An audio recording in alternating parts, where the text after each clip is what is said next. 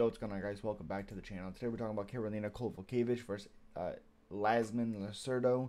Karolina Kowalkiewicz 16-7, 4-1 in her last 5 fights, plus 275 underdog. 38 years old, 5'3" with a 64-inch reach. Iasmin Lucindo 15-5, 4-1 in her last 5 fights. Her one loss is against Iasmin Jaraguy, minus 350 favorite. 22 years old, 5'3" with a 66-inch reach, 2-inch height advantage, 2-inch reach advantage for Lucindo, same height. The biggest thing for me in this matchup is Karolina's striking defense as a fight goes on typically isn't great. So even though I'm a big fan of her, I'm super happy that she's won 4 in a row. But the issue is Lucindo is going to be faster. She has big power. Out of her 15 wins, she has 11 finishes and 8 of them TKO.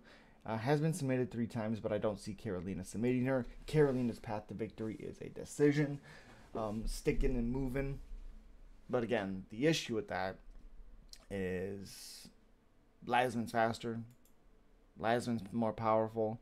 Karolina has 4 finishes, and she's been finished 3 times. Or I'm sorry, she's been finished 3 times, 2 by submission, 1 by TKO. The 1 TKO was Andrade, so I don't suspect that will happen again. But 9-7 overall in the UFC, a lot of UFC experience from 2015 to 2023. Again, she's beaten good girls, but she hasn't beaten anybody great. You know, she lost against Panay, Yan Xiaonan, Alexa Grasso, Michelle Waterson, Jessica Andrade.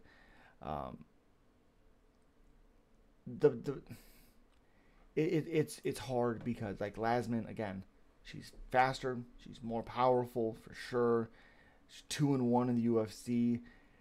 She's just fought better competition. Besides Brogan Walker, who's not good at all, she's fought better competition. That's the reality. You know, even though Karolina's fought like Jessica Andrade and she was finished by her, it was a losing effort. So it wasn't too much to take from that. Like, Pauliana Viana is good, inconsistent but good. Iasmin Jaraguy, 8-0 at the time, is good. You know, yeah, I like Iasmin. I think she's faster. Again, more powerful.